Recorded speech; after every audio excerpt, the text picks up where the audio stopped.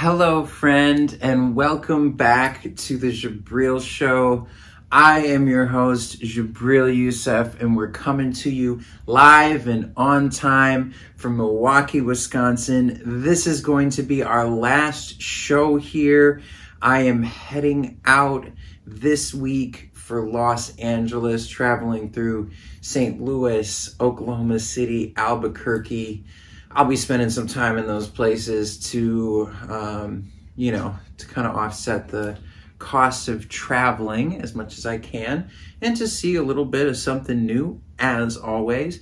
But we're gonna be there. We'll be back out west, be first, second week of January. So super excited for that. Super excited to see what this time in Los Angeles will bring my way, and I hope that you will be here with me for the journey. I would love to have you along for the ride. This week, goodness, it was a doozy for me. I had a bit of an interesting experience Thursday morning. I have been, going around from coffee shop to coffee shop, different places, while I've been here in the mornings to do some work, take a break, find another spot in the afternoons. And Thursday morning, I happened to be in this spot called the Daily Bird. It's a relatively new cafe since COVID, popped up in Milwaukee's River West neighborhood. And it was part of, it's in the location that a shop called the Fuel Cafe that we used to go to for years when we were growing up used to be. Fuel used to be there. It closed during COVID. So I've spent countless hours, maybe even days in this location before. Granted, it was a different space, but it was somewhere that I felt at home. I grew up in this neighborhood, and those are things that you can't take away from someone, or at least, hopefully you can't. Some people might try, but it ended up that on this morning, I've been in the shop already for about an hour. I went to use the restroom. I'm literally taking a shit. And, I sitting on the toilet, enjoying my time, scrolling through my phone, doing what we all do, right? I might have spent a little, been in there a little long, 30, 35 minutes or so. And right at the end, right as I'm finishing up, like literally wiping my ass and washing my hands, someone outside starts knocking on the door, and they have a, one of those foggy glass windows too. I can see him putting his ear up to the door. It was kind of weird, and I'm like, what's going on? I've had this happen once or twice before in public where people knock on the door when you're in the bathroom, and honestly, it bugs me a little. I think it's a little rude. It's just try the door, and if it's locked, clearly there's someone in there, and just wait your turn, let them do their thing. This was not the only restroom available in the place. So I come out, and the guy goes, I'm sorry about that. Sometimes we have people in there using drugs. I didn't want you to overdose. And I'm like, yeah, okay. I get it. But still, you're all up in my space, and you don't need to be. You don't know me. I don't do drugs. I'm not that kind of person. You don't have to be responsible for me. And then I see this guy walk outside and light up a cigarette. And here is where I went wrong, because I should have just kept my mouth shut. But it was too good of an opportunity for me to pass up. So I walk over there, I open the door, and I go, you do realize the irony of you being worried about me overdosing in the bathroom, and you literally come outside and immediately light up a cigarette. And he goes, no, I don't get it. And I'm like, you're the one who's actually killing yourself. Now, to be fair, I have been a smoker. Heck, maybe I am a smoker. And maybe that's just something that I need to accept, because Let me tell you, later this day, I went out and bought myself my first pack in a while and smoked a couple of those bad boys, because what happened afterwards is essentially this guy and another gentleman out there who was smoking too, you know, they say, we don't want you around. You can, you know, you can leave. And I said, no, I don't have to leave. Like, I'm not bothering anyone. Like, I understand. I said something a little, you know, out of the ordinary, maybe a little, you know, offensive towards you. But why do I have to go? What am I doing wrong? Well, they wouldn't let it go, and they came inside. One of the guys eventually identified himself as the owner. And, you know, said, we need you to leave. I'm over there by the window, not giving anybody any trouble, trying to get back to my work. They won't leave me alone. So eventually, you know, the guy who was knocking on the door calls me a piece of shit. I go, I understand you feel that way, but listen, I haven't been disrespectful to you at all. I still don't understand why I need to leave. The guy who identified himself as the owner comes over, grabs my bag, my leather bag with all my stuff in it, just carrying my computer, walks to the door, starts walking to the door with my bag. Again, should have just stayed put. I go over to get my bag, of course. He uses it as an opportunity to grab me, put me out the door, say, we don't want you here, and literally throw me to the curb. Then, old boy, who was knocking on the bathroom door, comes out and grabs me again. And he's trying to throw me around and, you know, do something. Like, yikes. So they call the police. I separate from, you know, someone kindly enough goes inside, grabs my stuff, brings it out. I call the police because from my point of view, I've been assaulted. And, you know, the cops come and they talk to both of us. And, you know, after sharing from my perspective what happened, they go, you know, what do you want to do? I say, I want to press charges. I've never said that before in my life. But, you know, I just felt like I don't want anybody else fucking with me. I don't need people fucking with me. And I was just in this shop trying to do my business, trying to just move throughout the day and, you know, getting people butting their heads in. And yeah, I was a little out of line. I should have just let it rest. Sometimes I can't resist poking that bear. But they, you know, they said, oh, well, if that's the case, you're going to get a ticket for disorderly conduct. And I'm like, oh my goodness. Oh my goodness. So, like, I don't got time for that. Let's just drop this whole thing. Well, it was, you know, I took it in stride, I think, as well as I could. But something that definitely delayed the beginning of my day.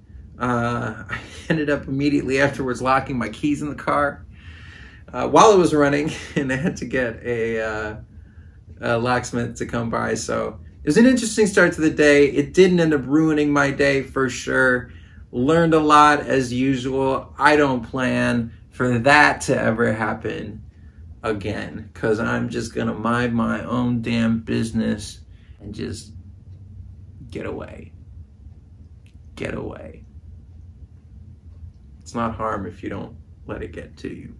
Today's show is brought to you by JABRIL Yourself, my 30-day personal development and accountability curriculum made to jumpstart your body, mind, and soul. This is something that you can do in less than 30 minutes a day. You might not believe it, but I'm not a very regimented person either. And this is something that I had to create in order to regiment my life a little bit. Life is littered with uncertainty. And so for me, it's so important to have this space to myself where I can sit with myself every day. I have that certainty of, listen, no matter what else happens today, I have this time. And that's been so important for me. I would like for you to come in on the process. I would love for you to join me on this journey of self-betterment and exploration. If you're interested, please reach out to us at JABRILYOUSEF@gmail.com and put Jabril yourself in that subject line. Brittany Griner is coming home, but goodness, the US got fleeced on this one. Yeah, you heard me right. We got her back, but what did we give up? A Russian arms dealer. Well, that's a fair trade, isn't it? And goodness, it's like you think Russia might have had this in mind from the get-go. The lesson I've learned is that if you're a high-profile American traveling in hostile countries, be careful about what you're doing. Follow the laws. Yes, laws are ridiculous. But like Jesus said, give to Caesar what is Caesar's. Lock your shit down. Please be safe. I want to thank you for all of the support that you have so graciously offered up to our LGBTQ friends in East Africa. It has made such a difference. $1,700. We have raised $1,700 since the beginning of this year. It's gone to help with food, medical services, rent, you name it. Those things that really are basic to so many of us that we don't even think about. Well, except for maybe the medical part. Get on that universal health care, United States. But yeah, we're so glad that we've had the opportunity to help out our friends who just don't have what we need, and we are praying that you can continue your support, whether that's being able to ask if you can dig into your pocketbook this week, or if you can share this video or the link in the description with your friends, family, church groups, political organizations. It helps so much, and we cannot do this without you. What has the fashion industry been smoking? If you haven't heard, you've most likely been hiding under a rock. Balenciaga, the luxury fashion brand supported by celebrities like Kim Kardashian, Kanye West, and many others, is under fire for a couple photo campaigns, marketing campaigns from this year, one earlier this year and one more recent, featuring children, BDSM, and other sexualizing products.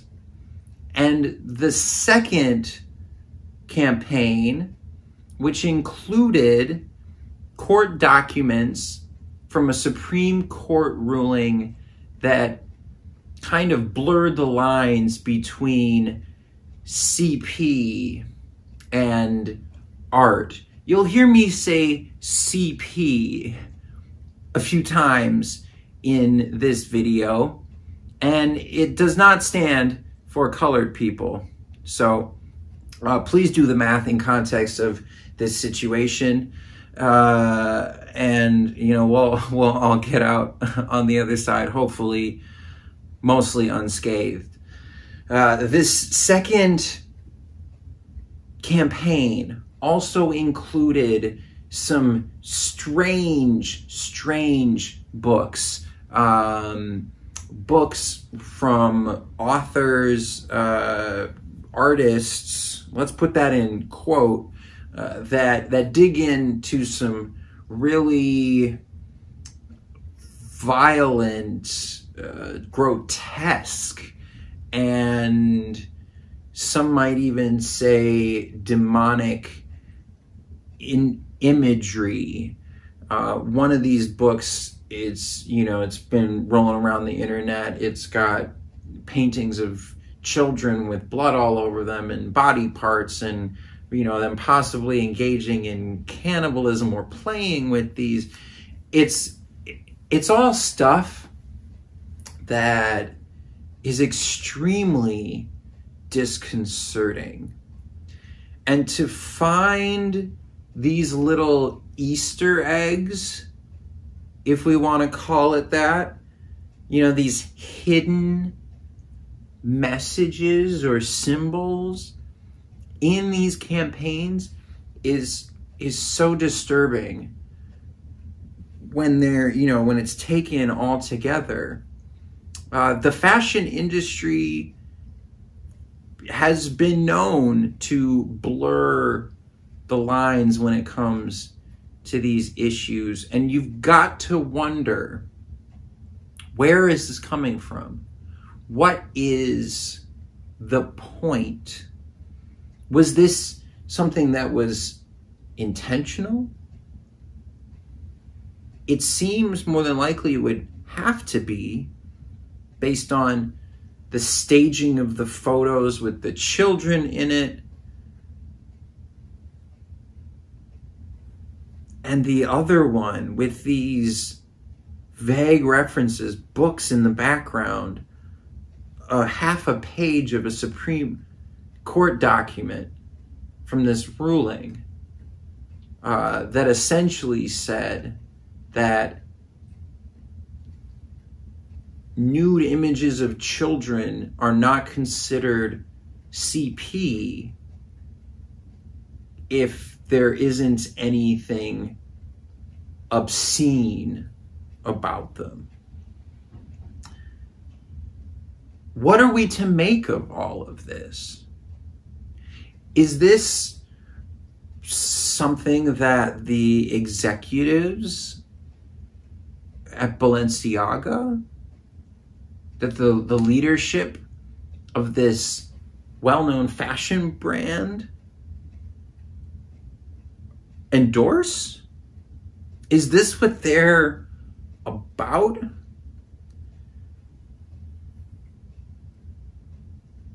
Is it a child predator who's involved in the creative of these campaigns, winking at their friends, laughing in the face of the public, saying, I can get away with this, and even feed maybe subliminal images, messages into your life that make my lifestyle more acceptable to you? Like, what is it? Is it someone behind the scenes putting these things in there to start a conversation about this topic? And I will say, I don't know. My mind is baffled here. I will say I think it's a good thing that we're having the conversation. We really need to get down to who was involved in this. I mean, we know the photographers that were involved in both of these campaigns. That seems to me, while one of the photographers had some content on their Instagram that, you know, maybe wasn't completely benign, I would say, you know, based on their statement, it seems to make sense that the photographers didn't have a lot of creative control over this. You know, that they were brought in, they do the they light it, they photograph it. There was someone who designed these campaigns. Who was it? Who was it who said, I think it's a good idea to put these books in the background here? we're going to explicitly take a photo. And this was a collaboration with Adidas. We're going to take a photo of, you know, one of these Balenciaga Adidas bags on top of a desk. And one of the things that we can see is part of the page of this document. Who was it that decided it was a good idea to have children in images, in sometimes strange and compromising poses, either holding or with teddy bears that have BDSM gear on them? And let's be clear, you know, sex, I get it, sex sells, sex is a part of life. Hopefully part of all of our lives. You know, it's one of the beautiful parts of life. Hopefully it can be beautiful. But conflating children and sexual acts is a line. You know, that's somewhere we don't go. And I will say it's not, I don't believe, partisan or in any way, you know, some people try to conflate the LGBTQ and trans conversation with this issue. I don't do any of that. This is its own issue.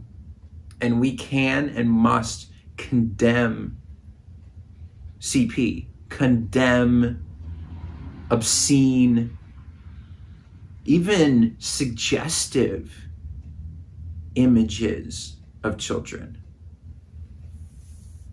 I know I'm an artist, and I don't even know about this. You know, it doesn't make sense at all. You know, think about the case of maybe a mother who's an artist and photographs her 1, 2, 3-year-old children. I think this was actually an episode of like SVU one time. You know, what happens there? Because the children were not photographed with their consent. What's the line here? Should we have any images of naked children, or is that completely a no-go zone? I might ascribe to that position. Back to the issue here, though, is that someone who was coordinating these campaigns had high-level access to be able to either explicitly do what they did or to do it without anyone else knowing. We need to know, who was that person? Who were these people? What was this room where these decisions were made? Because presumably someone had the idea, but then there were other people in that room who had to approve it, or were at least there for the process. Why did no one say no? And in fact, on that note, why did these photographers not speak up? Why did they not refuse to do the shoots? It makes you wonder whether everyone just thinks it's okay until they get caught. Because let's be very clear, this is sick. There are a lot of things that have gray area. And let me tell you, as someone who's non-binary, this is a part of my life. I don't look at things in an either or way. But this is a situation, this is a topic that does not have gray area. Our children are our most valuable, precious assets. Our job is to bring them safely into a world where they can thrive and give their gift to the world and hopefully make us all better in the process. If they become mere objects for fetishization and pleasure, if they become, again, just like recipients of harm, because there are people out there who have delusions and sick urges, or maybe they just tell themselves, oh, it's just a different kind of attraction. No, that shit is weird. And I'm a believer that children can make a lot of decisions for themselves, that they have more of an ability to make affirmative choices for themselves than we give them credit for. But sexually, children cannot give consent. Let me be honest, it's even questionable sometimes when you have older folks working with younger people who are above the age of 18. I'm talking sexual relationships. You can get predatory real quick. Because when you're young, your brain is forming. You haven't had all the experiences that those of us who have been here longer have. And because of that unknowing, you can be easily influenced. Unless you've been given a solid bedrock of self-esteem, knowledge and awareness of your body and your ability to say no, to engage in experiences that you enjoy and not engage in experiences that make you feel yucky or that you don't want to be a part of, it can be very easy to influence young people to be what we want them to be, rather than help nurture and grow them into who they're meant to be.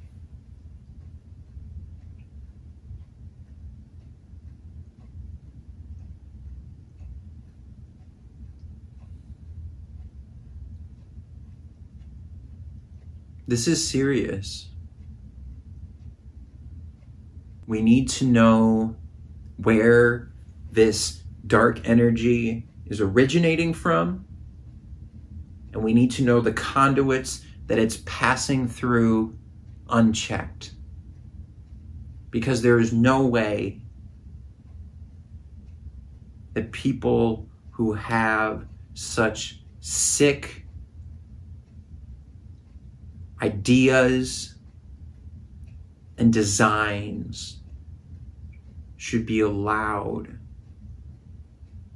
to move so freely, to communicate so broadly, and to have such unfettered access to our most vulnerable citizens.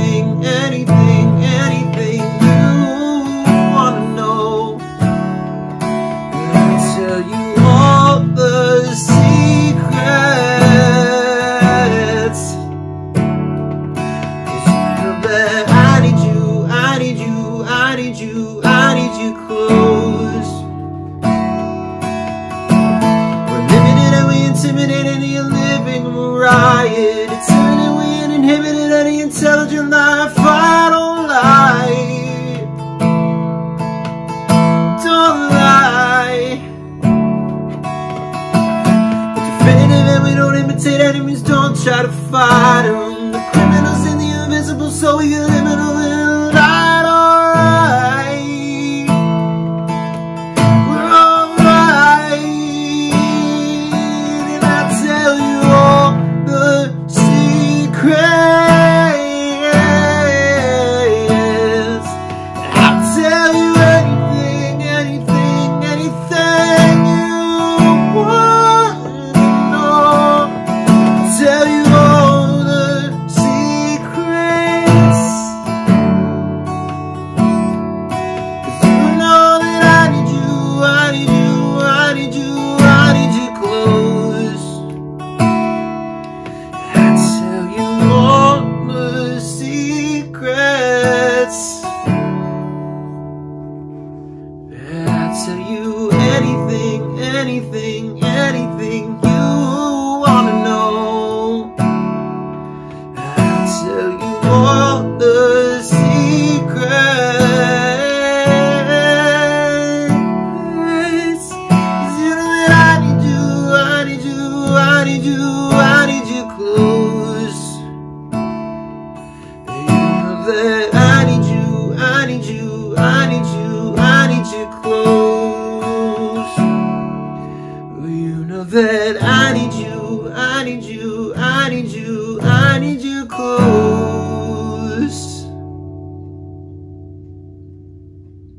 Thank you so much for being with us today. It's been a pleasure to conversate with you in this space. We'd love to see you here again, so please come back. The show premieres every Sunday night at 8 p.m. Central. We can't wait to see you again. Until next time, keep living your life to the fullest. Stay free, and no matter what, don't ever stop being you.